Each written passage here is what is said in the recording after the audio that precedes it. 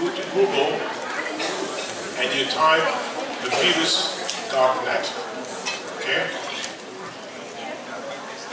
And then you get over here, thephilus.net. And then you go to the bottom of the page and it says DVD field echocardiography, the normal examination. And you click on that and you get this screen. You put your email and it will send you a link and you can download the whole lecture. It's very big, it's at least 3 gigabytes. And it only works on PC, not Macintosh, only on PC. So you will have to review it 3 or 4 times before you know all of it. But don't get discouraged. Free education, you have to take advantage, okay?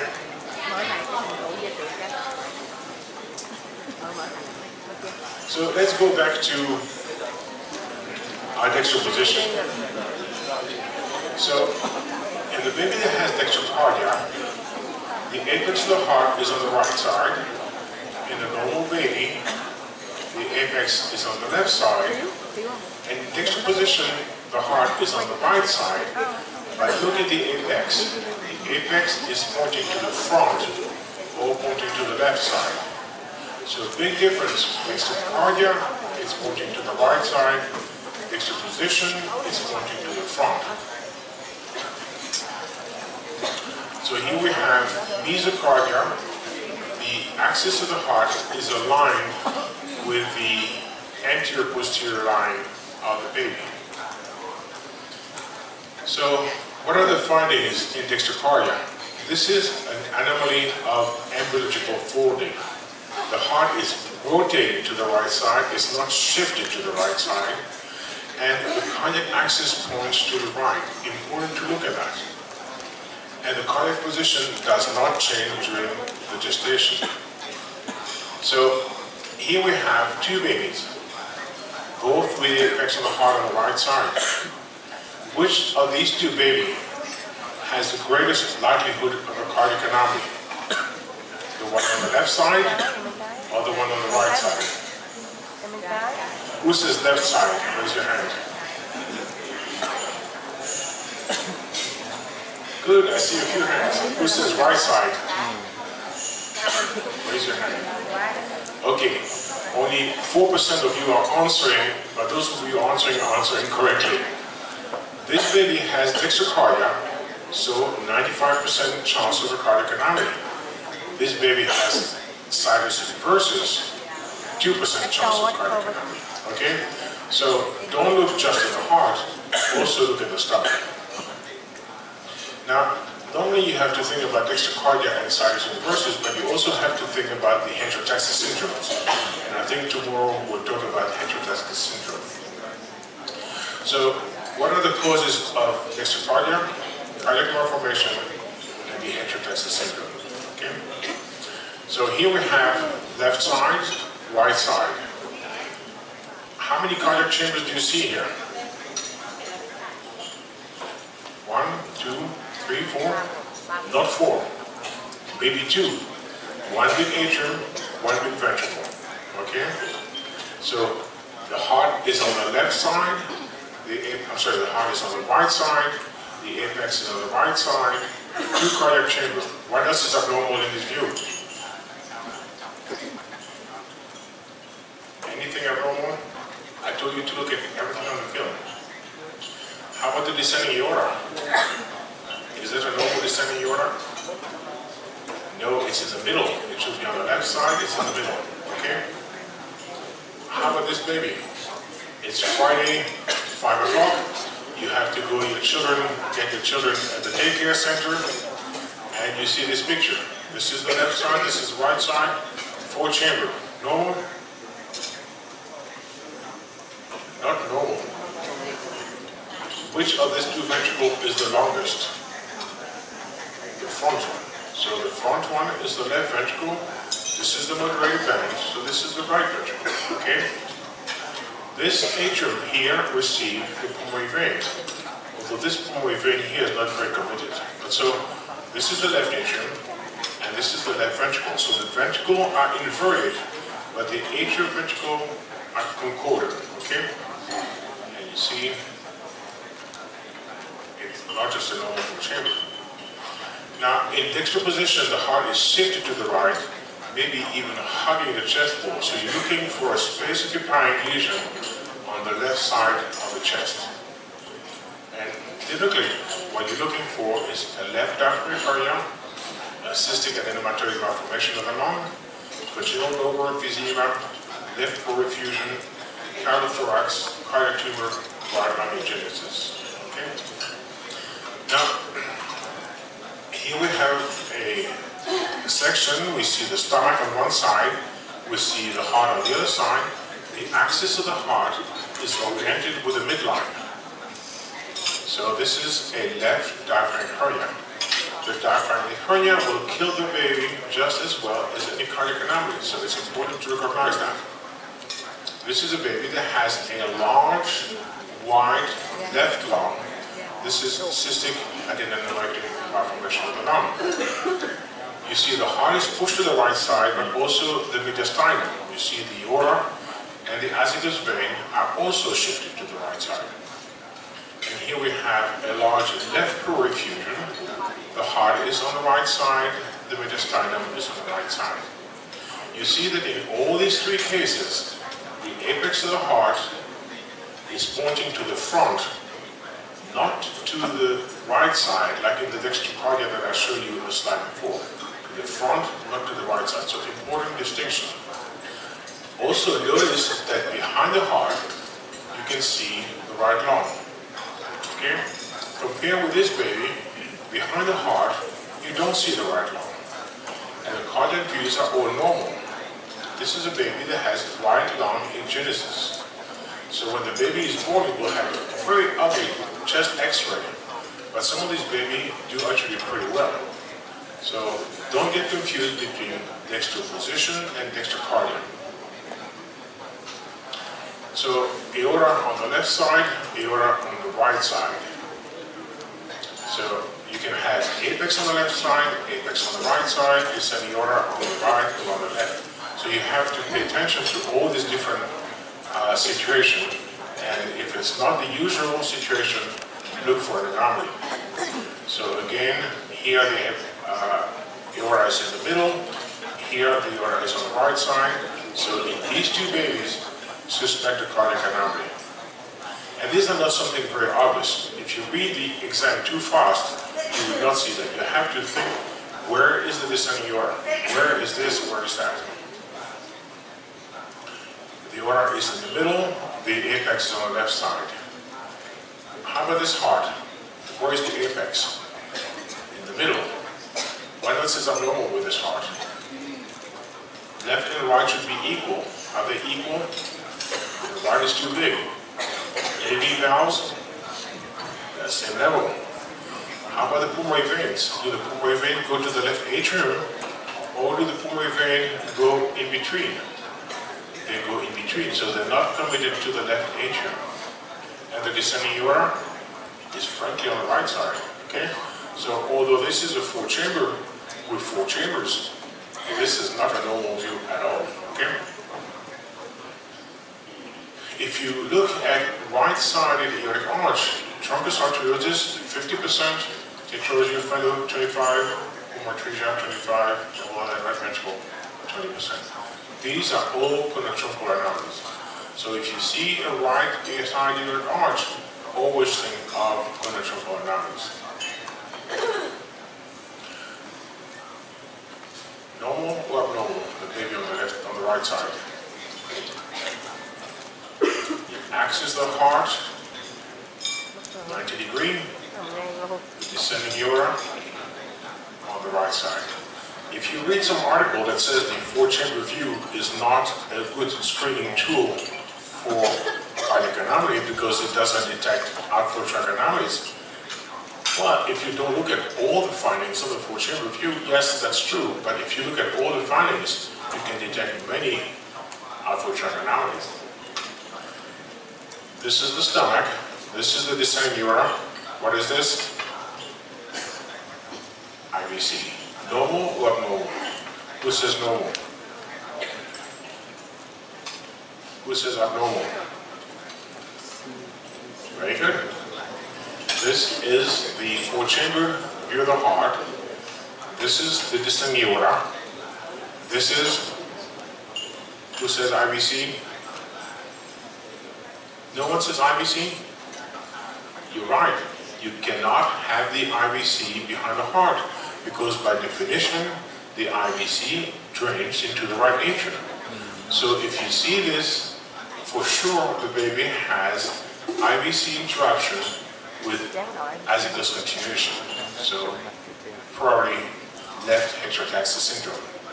Remember that as you go from the low to the high abdomen, the IVC is moving anterior into the liver because it has to go and join the right atrium.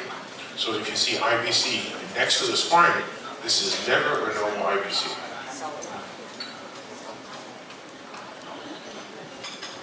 So here we have the descending aorta, and I'm just below the four-chamber view. What is the vessel between the descending aorta and the four-chamber? Anyone who's good at anatomy? You didn't like to study anatomy either, huh?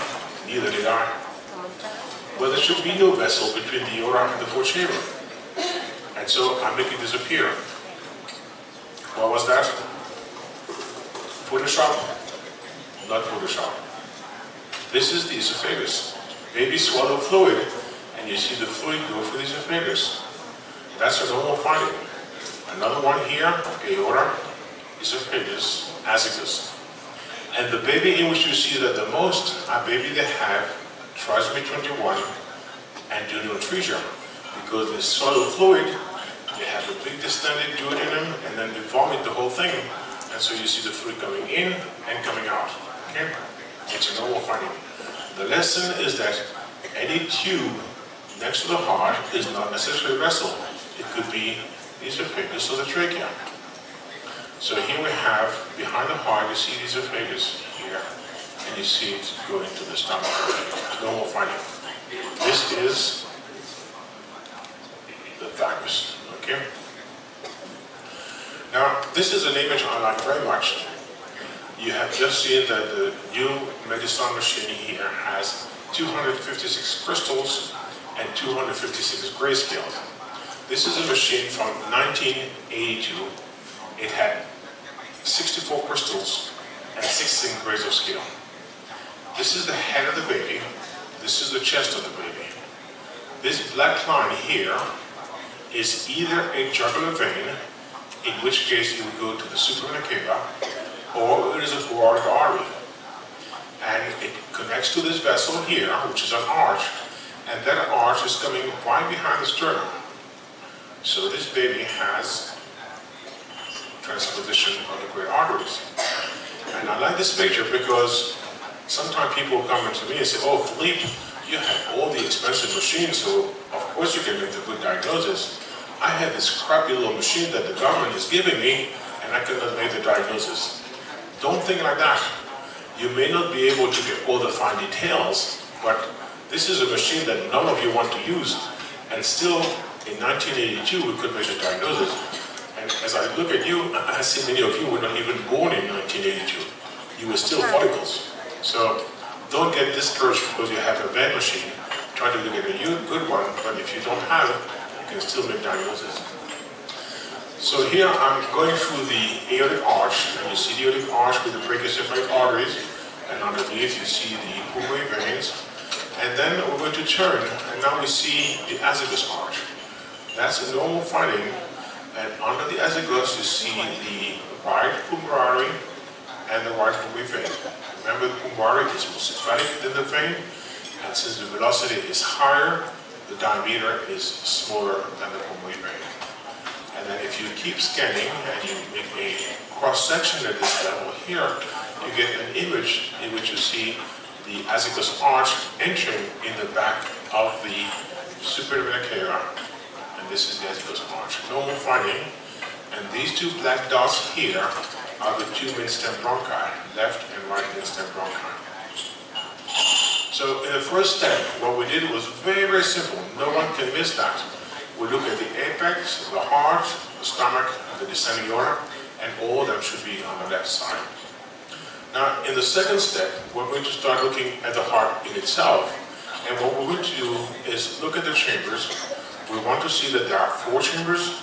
We want to see that the atria are connected to the proper ventricles, that there is concordance.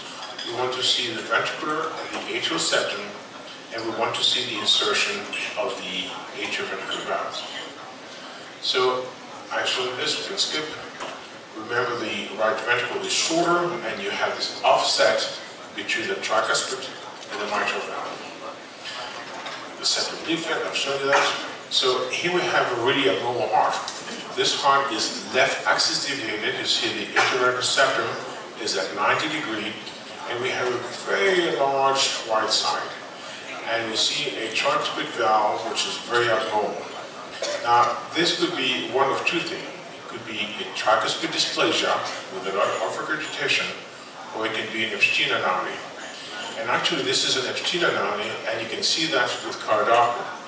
In tricuspid dysplasia, you will have cardiac regurgitation from the middle of this chamber here, which is the right ventricle in tricuspid dysplasia. But in Epstein anomaly, this is the atrialized portion of the right ventricle, all that. The right ventricle is just a tiny slit at the apex over here. So this is Epstein anomaly with massive regurgitation. Now this is something very important because in the fetus we have something different from the pediatric and the adult circulation. If my mitral valve gets obstructed, my whole heart is going to enlarge. In the pediatric and the adult circulation, obstruction results in dilatation. That's not true in the fetus. If you obstruct one side in the fetus, you have 2 bypasses, through the foramina vitae and through the ductus.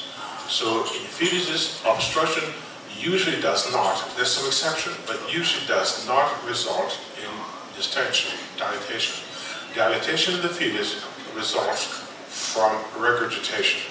So when blood goes back and forth through the AV valve, this causes distension of the chambers, and that's what you have in Epstein. Here we have a tricuspid atresia in which the valve is too echogenic.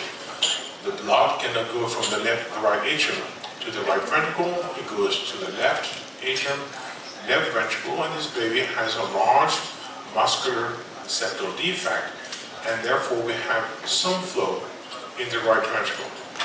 So if you do a 3-vessel view in color, how many colors are you going to see? 1 color or 2 colors?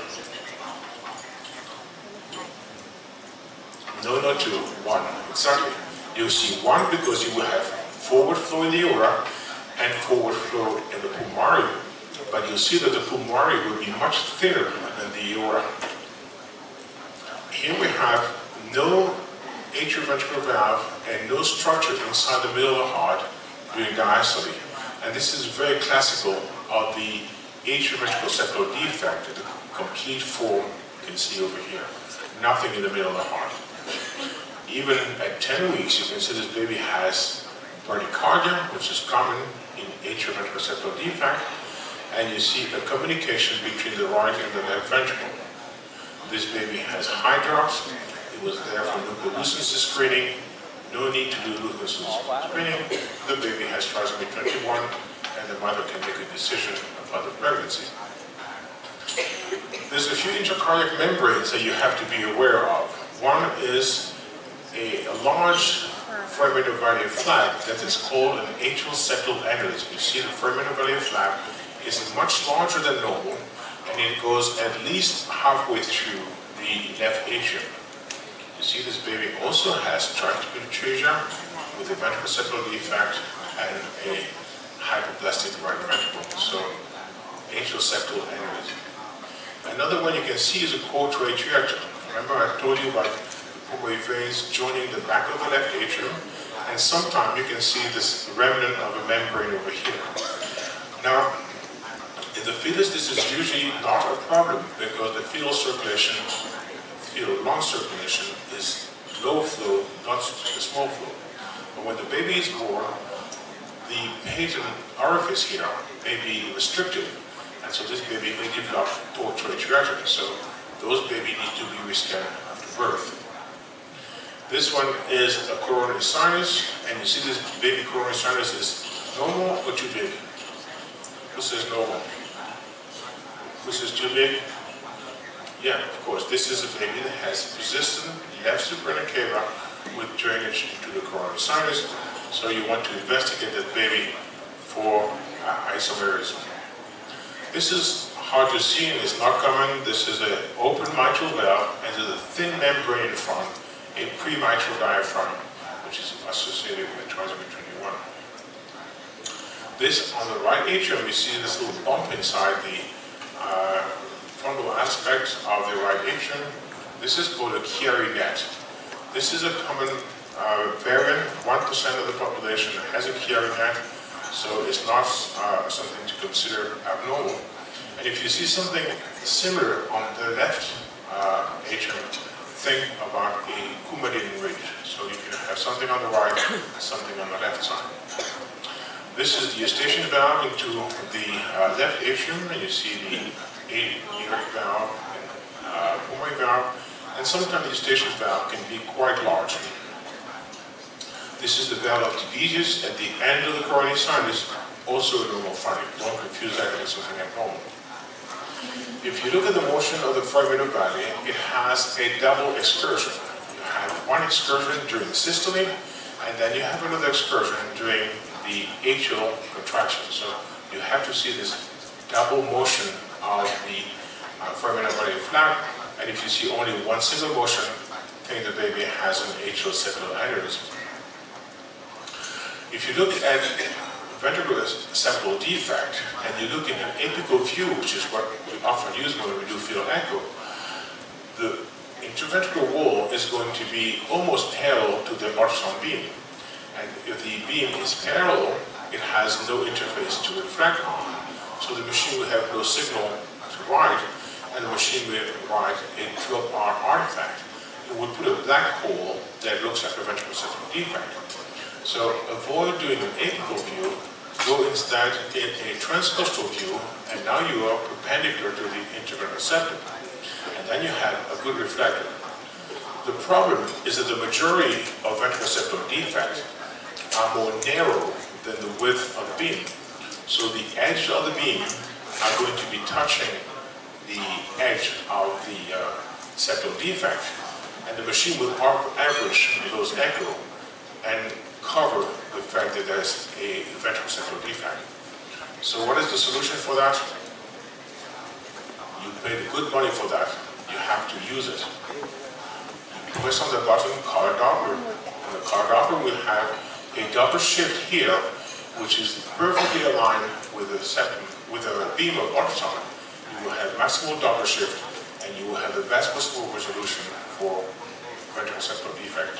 Always do color Doppler on intercostal views of the septum to look for ventricular septal defect.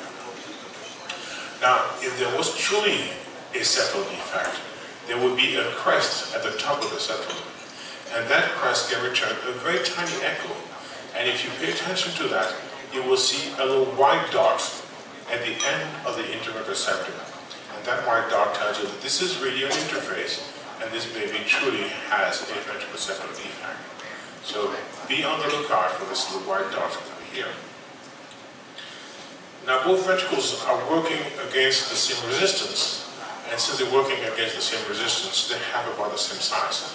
In the fetus, the right ventricle can be up to 20% larger than the left ventricle. So a little bit of right ventricle preference there. But if you see something like this, in which the left ventricle is 9 millimeter and the right ventricle is 18 millimeter, this is really outside the normal range. And the first thing to look at this time is to look for an aortic arch and see if you see a defect in the back of the aortic arch. This is very classical of coarctation of the aorta. This is another example, another of these old images from 1982. And this was my professor, John Hobbins, a wonderful person. And when you have asymmetry of the ventricle, most of the time it is because the section is not equatorial to both ventricles, so you have to correct for that. But if this is the best you can get, then it's abnormal. And he decided to do an image synthesis on this baby, and the baby had trisomy 18. Now, in 1982, we didn't know that having the AV valves at the same level was a sign of atrial perceptual defect, which was a big indicator of trisomy 18. But now we know that. But in 1982, this is the only thing we knew. So if you see an asymmetry like this, there's a long list of differential diagnosis of causes for that. But by far the most common here is coarctation of the aorta. Now, look at the position of the ventricle. Here we have the two ventricles, normal or abnormal. The short ventricle is posterior, the long ventricle is anterior. The AV valve closer to the apex is the posterior AV valve instead of the anterior AV valve. So here we clearly have an inversion of the ventricle. And this is the right ventricle on the posterior aspect. This is the left ventricle on the anterior aspect. This is an atrium that receives the pulmonary veins. So this has to be the left atrium. And the left atrium is connected to the right ventricle. What is this condition? This is the L transposition of the great artery. This is what is also called the congenitally corrected transposition of the great artery. Remember I told you before of the D transposition, and I may cover this tomorrow also. In the D transposition, the four-chamber view is normal. This is the outflow tract, which is abnormal. In the L transposition, the four-chamber view is very abnormal, and so is the outflow tract. Sometimes we have too few chambers. Here we have a large common atrium because the interatrial septum is missing. This is essentially a ostium secundum type of defect. Or you have nothing in between because again we have a common form of atrial perceptual defect. Or you may have a single ventricle. Here we have one single ventricle, there's almost no interventricular septum, but you see we have two AV valves. This is the tricuspid valve, this is the mitral valve. So this is a double inlet single ventricle. Which Vietnamese animal has a double inlet single ventricle? You know it. The frogs. Frogs have a double inlet single ventricle. And this is something that always shocked me. If I was to design a pump, would I design the inside of the pump smooth and the outside irregular? Or would I design the inside of the pump irregular and the outside smooth? Well, the answer is easy. You look in your motor, all the motors have the inside of the cylinder extremely smooth and the outside of the motor very bumpy. Well, we have trifurculation because frogs did not have an interventricular septum, so they could not separate the right side circulation from the left side circulation.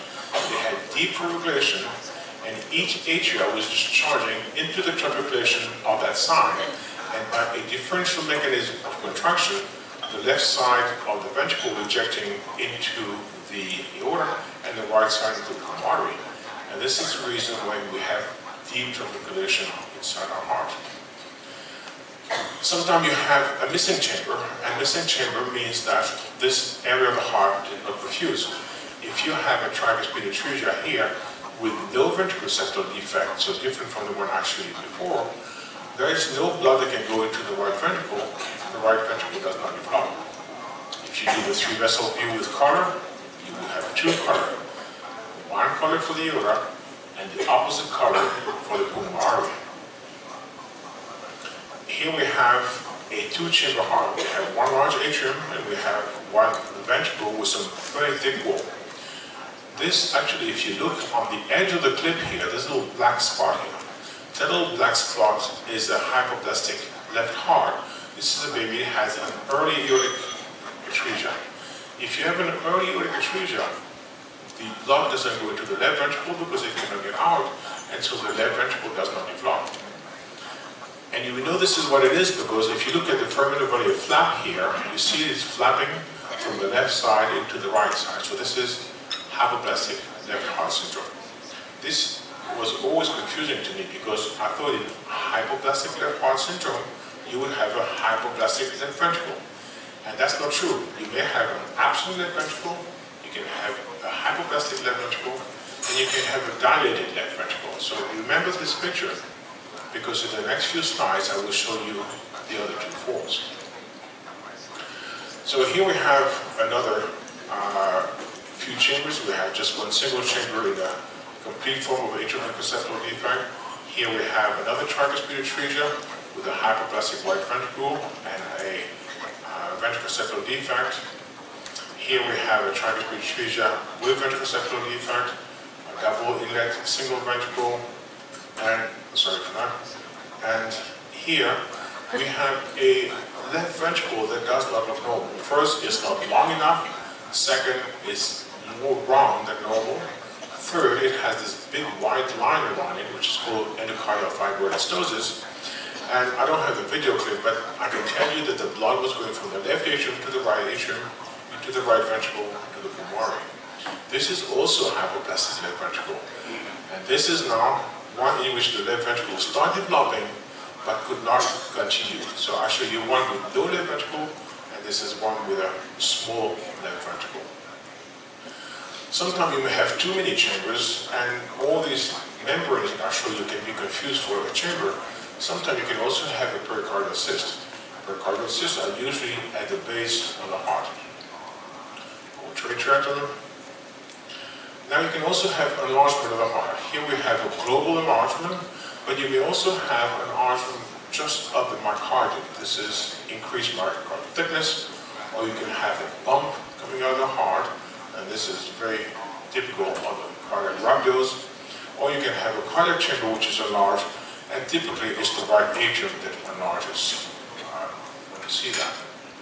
So here we have a heart which is much too big. It's much greater than a third of the heart, the chest, and you see the walls are very thick. And if you look under real time, it'll be very sluggish and small contraction. So this is cardiomyopathy. Here we have the Epstein I've shown you before. Here we have a global enlargement because the heart has to work too hard. If you work harder, the heart is going to enlarge, and this happens in three shunts. The veno-Galen aneurysm, which is the most common, the chorioangioma of the placenta, when they get to be greater than 5 centimeters, and the hemangioma of the liver, which is least common of the three. Now, sometimes actually you can have obstructive lesions that can cause an enlargement. For instance, aortic calcinosis. This baby here has an aorta which is completely calcified, and so it doesn't expand during systole. It's like a fixed pipe. This is like atherosclerosis in all people, but it's a which is a more recessive condition, so you can anticipate it. And since the heart does not, since the aorta does not distend, it will increase the resistance, and the baby will develop an enlargement and hydros. Or you may have a true knot of the cord that is tight. 1% of babies have a true knot of the cord. Very few have a tight true knot. So if you see cardiomyopathy, cardiomegaly, also look outside the cord. Sometimes you can have a heart that appears too large, but actually the heart is the normal size. It's the chest that is too small. And this is the critical finding in all the lethal scale dysplasia. If the skull dysplasia is lethal, it is not because the lung bones are too short, it's because the ribs did not expand enough to allow development of the lungs, and so the baby will die of pulmonary hyperplasia after birth. And something similar happens also in renal genesis, and sometimes in some of the cystic kidney disease, in which the oligohydramnios compresses the chest, and the heart looks too big compared to the size of the chest. You can have an increased myocardial thickness in the cardiomyopathy. I'll show you one in just a second. In the univentricular heart, remember my first hypoplastic left heart syndrome that had only 2 chambers, and in the septal hypertrophy for diabetic mother that have poor control. If you find a localized enlargement, by far the most common is a cardiac tumors. 60% of cardiac tumors are rhabdos, 60% of rhabdos are associated with tuberous sclerosis. So that's the most common. Rarely you can also have myocardial infarction, but these are not very common. So if you see a baby that has several echogenic masses in the heart, what you want to do is look at the skin of the mother. And here we are with the capillary spot on the skin and the angiofibroma also on the skin. This mother actually didn't know she had tuberous sclerosis, and when you find tuberous sclerosis, also look in the brain to see for some nodules around the ventricle, and look at the kidney to see for echogenic masses in the kidney. An enlarged chamber is usually right atrium with a long list of differential diagnoses for enlargement of the right atrium. Rarely you will have also a decreased cardiac size, and this is typically due to compression of the heart by some very distended lungs in laryngeal atresia. So here the secretions of the lungs cannot escape the lungs become very enlarged and they compress the heart function is decreased and the baby goes into hydrops. Abnormal echogenicity, these are the echogenic foci. We used to make a big deal about that 20 years ago. They have essentially been abandoned now. You can find air and field demise, you can find dystrophic valve. I'll show you that all the tricuspid atresia always present as a white spot. The mitral atresia do the same. Sometimes you can have invasion of the interventricular septum and the free wall of the left ventricle. This is a fibroma of the heart. This is a rare tumor of the heart, but it will prevent the heart from developing, and this left ventricle is not going to be functioning. And then sometimes you find a baby has a white line all around the heart. This white line here is called endocardial fibroelastinosis. And here you see the left ventricle is very large, but it doesn't have the normal shape. It's not elongated like the normal left ventricle. It's very long. And if you look on the real time, that left ventricle is not contracting at all. It's fixed. It's a sphere that is not moving. And if you do cardiography, you will see no cardiography going to that. So this also is a hypoplastic left heart syndrome, but now with the distended left ventricle. So differentiate between hypoplastic left heart syndrome and the size of the left ventricle can be anything. If you see a black line aside of the heart, especially when it's in the AV groove, think this is a pericardial effusion or pericardial fluid. To me, up to 2 millimeter is normal. Above 2 millimeter, think of all this disorder, in particular the throat infection. So in the step 2, we look at the chambers, how they're connected, and the septation begins. Again, nothing very difficult here. Now, in the step 3, we're going to be looking now at the vessels, not far from the heart like we did in the first segment, but we're going to look at them right at the heart. And what we want to make sure is that the aorta is arising from the left ventricle. We want to see the continuity of the aorta with the anterior defect of the mitral valve and the interventricular septum. Remember, that's what we do the left atrial view. We want to make sure there's no subaortic ventricular septal defect. And then we look at the pulmonary artery, and you want to make sure it comes from the right ventricle, and it crosses over the aorta. Very important. Then we'll compare the one and the other. They have to have a similar size. You want to see the circumference of the aorta and the pulmonary, and that circumference has to be on the left side of the trachea in a posterior mediastinum, and there should be no extra vessels. And then we'll look at the veins, the pulmonary veins, and the systemic veins. So, if we take the aorta as the landmark at 100%, pulmonary can be up to 20% bigger. The other measurements are not very critical. So here we have the left atrial tract, and this is obtaining systole or diastole. Now everyone together, systole or diastole. What is this white dot? The aortic valve. If the aortic valve is in the middle of the aorta, it is closed. If it's closed, it is diastole. Okay? Catch all the information out of the image again. And we want to see this continuity between the two. Here again, here again. Systole, diastole. Now, when you look at the left atrial tract, you want to see several centimeters of the ascending aorta. And the reason for that is that from time to time you'll see a bifurcation here. You'll see this aorta divided into two vessels, the right and the left pulmonary. And so then you don't have the aorta, you actually have the pulmonary artery. And if you have the pulmonary arising from the left ventricle, you have the detransposition. So always look for several centimeters of the aortic arch. This is the delivery foot that I mentioned to you before. Now, when you do an M mode at this level, you can get an interesting image called the aortic box. So if you magnify here, you have the cuts for the aorta that are close during the diastole, and then very abruptly they open up here during the onset of systole. They stay open on the side of the vessel, and then they close here. So this here is called the aortic box. It's also a measure of the ejection time of the heart. And we'll talk about that when we talk about the PR interval. So here we have a very different aortic valve. I'll show you some aortic valves that were a little white dot inside the aorta. Here we have a big white line. That is not a normal valve. This is a thickened aortic valve. And it's not opening properly.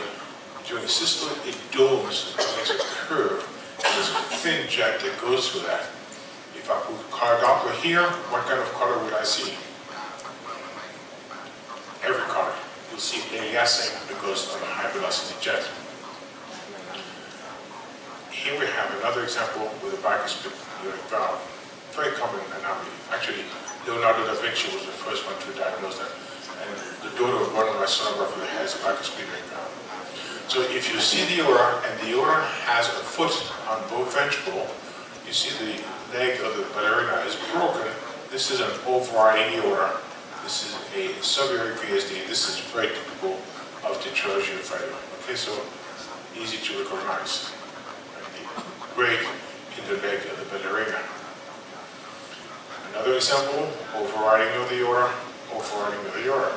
Think about common arterial trunk, and some of the double outlet right ventricle could also do that. Now, this is a dangerous image. Is this a ventricular defect? Is this a tetralogy of failure? Or is this a normal exam? Who says this is normal? Who says this is abnormal? Okay, not too many. So it could be one of two things. It could be that this is an overriding aorta, or it could be this is a crisscrossing of the pulmonary and the aorta. And how do you know one from the other? Well, you want to change the angle of the view. You want to make a good left outflow track, and then you see with Doppler that these two vessels, this one pulmonary is in red, and it goes from the blue to the red through black. So these are not touching each other. What happened here is that my section was just on the undersurface of the pulmonary. This is just the bottom of the pulmonary, and so it returns and no echo. And here I have corrected the section and I moved it down below. So be careful about that, because this gives you a lot of false ventricular defect. This is a common reason for overreading them, and you have to do Doppler this image to make sure that this is correct or not. So be careful with this image. Now here we have left outflow tract. It goes into the aorta, and surprise, surprise, this aorta is dividing in two vessels. The aorta should not be doing that. This is not the aorta, this is the pulmonary. And so this is not a normal left outflow tract. This is a detransposition of the great artery. Here we have the three vessel view, and you see the alignment of the vessels over here, and it should be almost touching normally. And you see the position of the thymus here in front of the three vessel view. Now, look at this one here, very different. We have a pulmonary which is too narrow. You see the aorta is much larger than pulmonary. This is what happens in tetralogy of Fallot or in pulmonary atresia, for instance. Or here we have just the opposite. We have a massively distended pulmonary. The two branches of pulmonary are very distended compared to the aorta. This is the absent pulmonary valve syndrome, and always called absent pulmonary valve syndrome. You see the pulmonary valve is there, it's just completely effaced, and it did not develop, and so there's complete regurgitation at this level. Remember, I showed you that you can go from this view by changing a little bit to the double arched view over here, and you can see in this view you should have the two vessels the same size, and they all should go on the left side of the trachea. Here we have right midstern bronchus, left midstern bronchus. Here, on the other hand, we have a large pulmonary and a very thin aorta. So the aorta is very small, and you can see that it's not posterior to the line that I described to you when we're talking about the three vessel view. Think about coarctation of the aorta, tuberous hyperplasia of the aorta, hypoplastic left heart syndrome, and so on and so forth. Here again we have a large pulmonary and the aorta that is very small, again hypoplastic left heart syndrome, and you see that the aorta is in retreat compared to this line that we described earlier. This is the opposite. Now we have a thin pulmonary and a large aorta, and this is what we have in tetralogy of Phillipe. Here we have an aorta that is slightly ahead of this line, and this is a more benign form of tetralogy of Phillipe also. Here we have an aorta that is not connecting with the ductus, and it's very small on the three-vessel view. This is an uninterrupted aortic arch, the George syndrome. Look for the ABC classification. Now here we have just one single great vessel coming out with a small pulmonary arising from the side. This is a truncus, and if you do hard Doppler, it will look like a hand with a thumb coming to the side of the hand. Here we have only one vessel, and this is the D or the L transposition. Here we have no tricuspid valve, so no right ventricle. So we also will have only one vessel because the pulmonary is not going to be forming. Now here we have a three-vessel view that has four vessels. On the left side of the pulmonary, we see another vessel, which is the persistent left supraventricular. When you see that, you have to see where it drains and look at the coronary sinus to see the side of the coronary sinus. And here you can see the persistent left supraventricular behind the left atrium. Here we have the three-vessel view, we have the trachea over there, and we have the azygos over here, and there behind, remember, is esophagus, normal finding. Here we have a baby in which the left outflow tract has a division here. There's a rapid division of the two. This is a double aortic arch. Baby that have double aortic arch has a right arch and a left arch. And very typically, the right arch is bigger than the left arch. So this baby will be surgery corrected probably by interrupting the left arch to release the sling over the trachea. Here we have the three-vessel view with the trachea between the pulmonary and the aorta. It gives this image here, very different from what you see normally. And remember, this is the drawing that I showed you before with the double aortic arch. Now sometimes you have the two vessels in parallel, as you can see over here. So this is transposition of the great artery, very different from what you see in the normal left outflow tract. So here we have the aortic arch, and underneath the aortic arch, much thinner here, we have the pulmonary arch. Okay, we have the ductal arch over here. Now notice that both the aorta and the pulmonary are arising from the right ventricle. So we have a double outflow, double outlet right ventricle, and we have a transposition of the great arteries at the same time. Here we have the left ventricle going to a vessel, and that vessel is dividing very rapidly. Typically, the length of this pulmonary is only about 2 or 3 times its diameter, so that complicates the repair of those transposition of the great arteries. And when you make a cross-section at the level here, where you have the aorta and pulmonary, you see the two vessels side by side, something you cannot get in a normal fetus. Here we have some sort of a complicated situation. We're looking at the outflow tract, and then we have this image here. What is this image here? It looks like a chromosome almost. And when I put a video clip, you see that this is the ductus, and the ductus joins into the aorta here. This is called a ductal aneurysm. It's not really an aneurysm, it's just an elongation of the ductus. And you see this from time to time. And this is another example. It looks like we have a piece of sigmoid inside the chest. And when you put Doppler, there's a lot of fluid to that. Again, this is a ductal aneurysm. Now this is usually benign, and those baby self-correct after delivery, but it can be associated with connective tissue disorder, so this baby need to be checked after birth. Another example with a three-vessel view, and you see that the pulmonary, instead of being a line here, is a long sinus curve going over here. You see this part. So this, again, a ductal aneurysm. Here you can see pulmonary vein returning to the left atrium. This is what it's supposed to be doing. Here you see pulmonary vein returning behind the left atrium, but not connected to the left atrium. You go to a vessel here, and then your task is to see whether this vessel is going south into the liver or north into the innominate vein.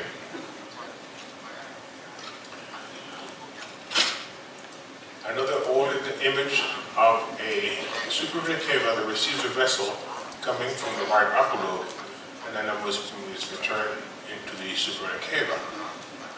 And then look at the systemic veins, and so we're going to be looking at the supra and infravena cava, and I'll show you the example here of that infravena cava. So what is this vessel? I'll let you think for 30 seconds. Okay, who says this is Dr. Osh? Raise your hand. Who says Yurik Osh? Raise your hand. Okay, 100% of you think this is neither the Dr. Osh or the Yurik Osh. What is it?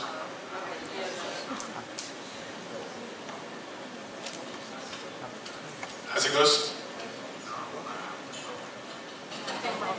What color? Red. Red goes towards the transducer or away from the transducer? It goes towards the transducer. So the blood flow here is going this way. Okay? Important. What blood flow does that? As it goes to artery. So this is baby that has left isomerism with intraoperative IVC.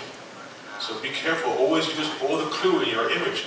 Don't say, oh, this is a red arch, it has to be aorta. This is not the aorta at all.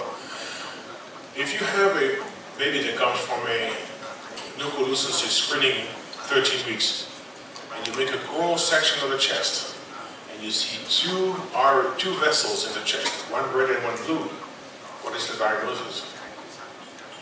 You have a 14-week fetus, you make a coronal section of the chest, you see two long vessels.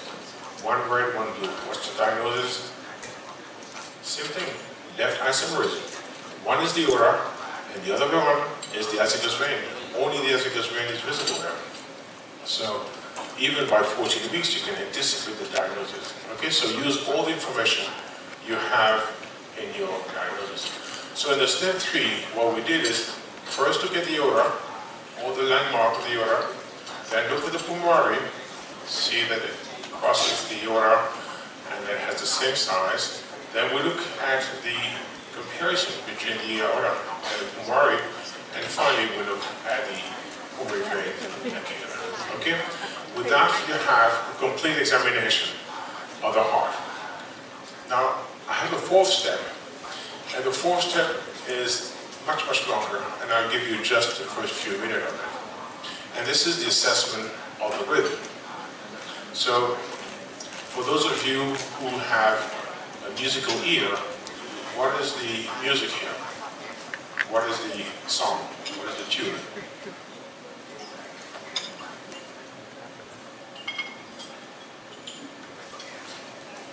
Be brave. No. Anyone? No one reads music here. I don't read music either, but you can see that you have 3 of the same level, and then one go down. And then you have 3 of the same level, and then one go down. This is the Fate motif, 5th Symphony of Beethoven. I was in Petersburg in Russia, and one of the women not only said the 5th Symphony, but she could say the 5th motif. The reason I want to show that is that a very simple tracing carries a lot of information. So, what did you say? So, sorry, let me come back home here. I missed something.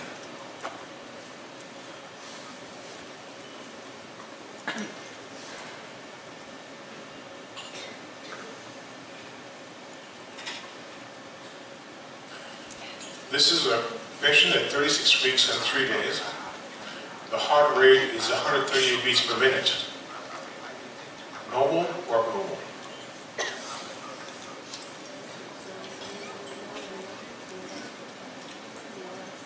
I read it as normal, but you're right, this is abnormal. I'll show you why. Is this heart rate too fast or too slow?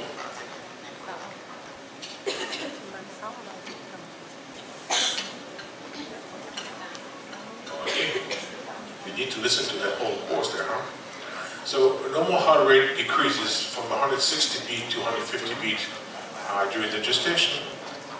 We talk about tachycardia when it's greater than 180, and we talk about bradycardia when it's less than 110 beats per minute. It used to be less than 100 beats per minute. That was changed a few years ago, about 5-6 years ago, to 110 beats per minute. And then you have the irregular heartbeat. So there's several things we have to look at. And the reason we have to pay attention to the arrhythmia is that they can lead to congestive heart failure. And if you have a baby that has heart drops and an AV block, this is usually a fatal outcome. So you have to detect those babies because some of this AV block can be corrected prenatally, and it's important to recognize these. Some of these babies have associated anatomical anomaly, particularly atrioceptal defect, atrioventricular defect, both Parkinson White's and mitral valve anomaly. So these babies have to be identified also. And then I hate to tell you that the most common is premature atrial contraction, supraventricular tachycardia, and atrioventricular block. But I want you to forget that because I want you to make the distinction between all the arrhythmia, not just spit out a number. So these are the conduction pathway. The sinoatrial node produces the impulse. The impulse travels through Bachmann's bundle from the right atrium to the left atrium. So both atria are contracted at the same time. And while this is happening, there are 3 internodal tracts that transfer the impulse to the atrioventricular node, and then there's a little delay here, and then it travels into the right and left bundle node. So this is the conduction pathway. Now, this is an EKG, and you remember that in EKG, the distance between 2 big red lines here is 200 milliseconds. Now, 5 big red lines is 1 second. This on the EKG tracing is called the P wave, and this is the QRS, which is abbreviated to R because 3 letters is too long to pronounce. On ultrasound, we have the same setting. Between 2 small tick marks, we have 200 milliseconds. This is a small tick, and between the big tick mark, we have 1 second. If we not all machines do that, for instance, here's a machine that has 1 second for the big tick mark, but it has 500 milliseconds for the small tick marks. Now, this is a fetus that was scanned in '84, and I wanted to ask you whether this heart rate is known or too slow. How do you do that?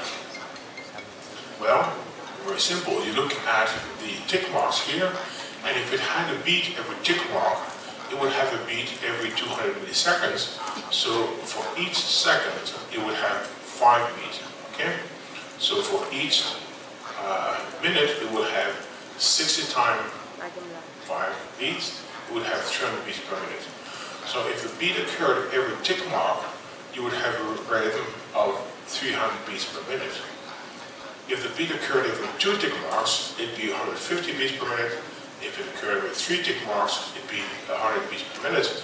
And I'm sure that when you were in internship, you remember the EKG rule of the lines: 300, 150, 100, 75, 60, 50 beats per minute. This is a little song that everyone has in their mind at some point. So this baby here is about 110 beats per minute, so just at the limit of bradycardia. Now, what is the heart rate in this baby?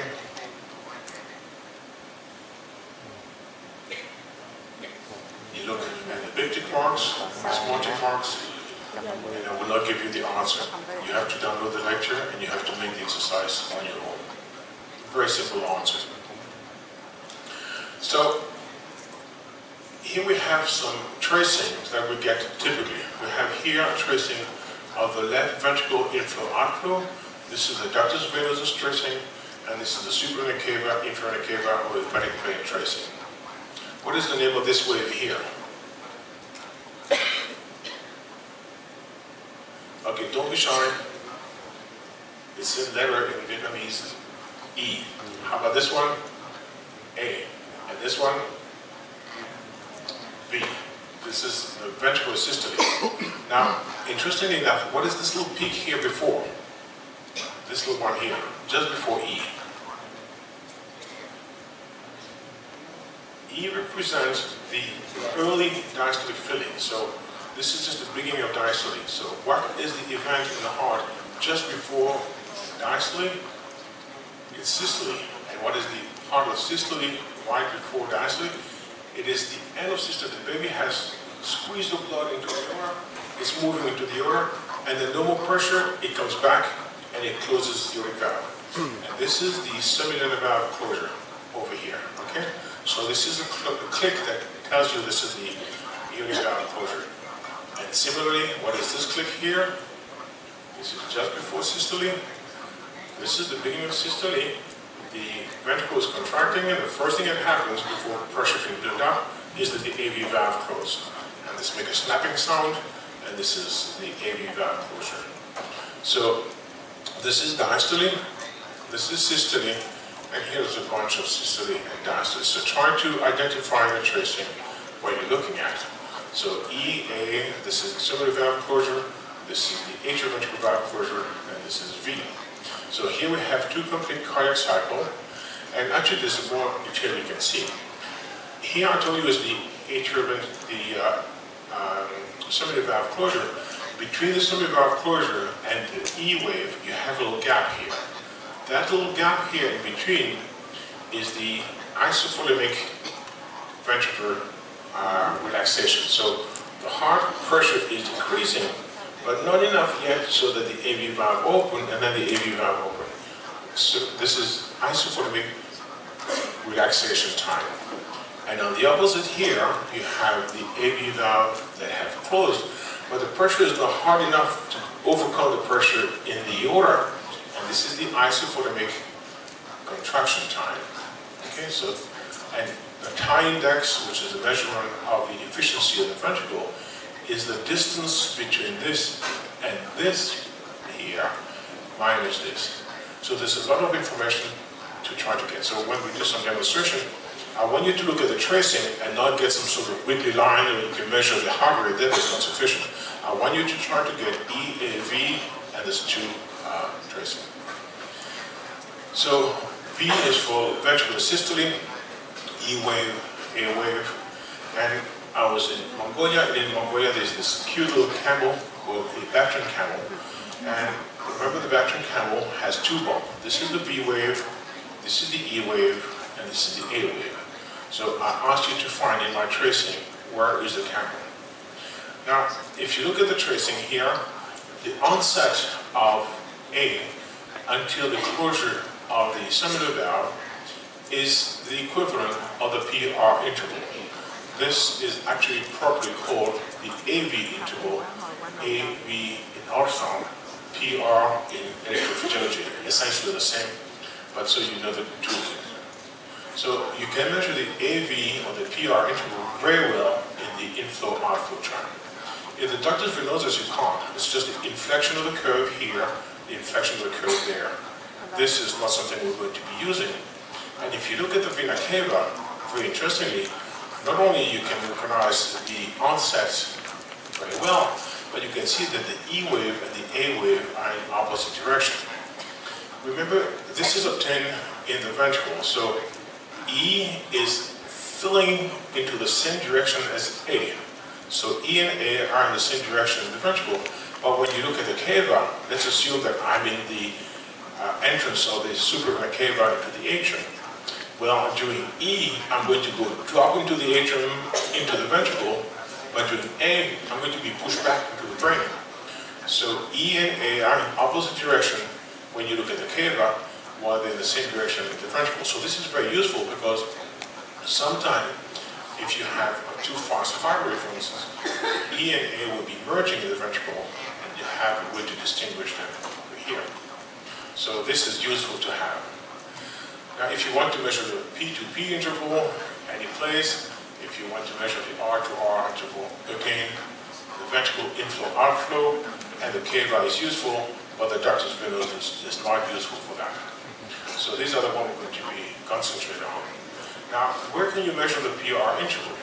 Well, to measure the PR interval, you need an era in which your signal can capture both a systolic event and a diastolic event at the same time. And for that, there are typically 4 locations. One, you can take a beam that goes into the left ventricle inflow outflow, and it goes into the ascending aorta, so you have this left inflow outflow. Or you can take an aorta and superior cava, because the beam here, you can capture both at the same time, and you will have venous signal on one side, arterial signal on the other side. Or you can go anywhere in the pulmonary circulation, because almost anywhere you'll have a pulmonary and aorta side by side, and you'll be able to get the 2 flow. Now, sometimes you have babies that are really obstinate and they have their arms around the chest and you can't get anything, and then you can try to do the pull technique of going into the descending aorta and inferior cava. It's not quite as pretty. So this is what we're going to be looking at. So I'm running out of time. Let me give you just a few more images on that, and then we'll stop. If you have a baby whose heart rate is too fast, above 160 beats per minute, there will not be time for the passive filling of the ventricle. And then E and A are progressively going to merge, and you have a monophasic wave instead of a diphasic wave. Same thing happened with premature atrial contraction. So here we have the superior cava and aorta. You take a large sample at R and superior cava here, and use one gauge, and then you get a tracing of this. And here's the camel. So you see V, E, and A. V, E, and A. And you see A being on the other side is easy to recognize. Fundamentally, you go for the gap, and you measure the gap over here. On the aortic sides, you have only the aortic side tracing, and so the PR interval is measured over here. Really a bit pressed for time, but here again, another camel, you see V, E, and A, so you can measure it over here. In the pulmonary vein, you just get an ugly sample, and I don't like that because it's so irregular. Just take a big sample like this, and then the camel in the pulmonary vein is not quite as pretty. It has a flat back. But again, you can see the V, E, and A, and so the gap here is the A, so you can measure the PR interval this way. And then let me show you another one here, which is the left inflow and outflow. And this is the one you're most likely to start with. You take the ballerina foot with your sample below the mitral valve, and then you get this. This is a tracing that has all the information, all the clicks that you want to look at. And the advantage is that you can measure this very early in the gestation. You can measure that already in the 9th week, and you can see those measurements already in the 9th week. Now, I'm going to skip them because I don't have enough time. What I wanted to show you is that at whatever gestational age you measure this, whichever technique you measure it to, that PR interval has to be less than 150 milliseconds. If it's 140, you risk it 3 days later. If it's above 150 milliseconds, then the patient most likely has either lupus or she has an autoimmune disorder. And these are babies that can be treated prenatally, and these babies can be recovered. So unfortunately, I'm out of time here. But I really would like to urge you to download this lecture and go for it several times until you have all this information. It's very practical, very step-by-step. You will not become fetal echocardiologist after the lecture, but you will be able to do a lot of good for your patient. You will certainly be able to recognize what is a normal baby from a baby that needs to go to the tertiary center. And that is the most important thing you can do, because if someone doesn't detect the baby has an anomaly, no cardiologist will ever see that, and that baby will have to be treated after birth. And babies that are transferred in ambulance versus transferred in amniotic fluid don't have the same outcome. So I would urge you to go inside this lecture, and tomorrow we'll look at some of the cardiac anomalies. Thank you very much.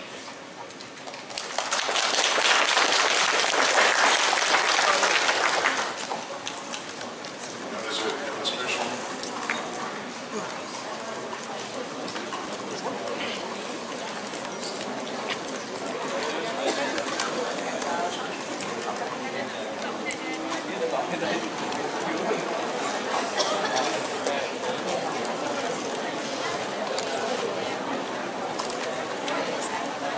Như vậy là phần lý thuyết của chúng ta đã xong.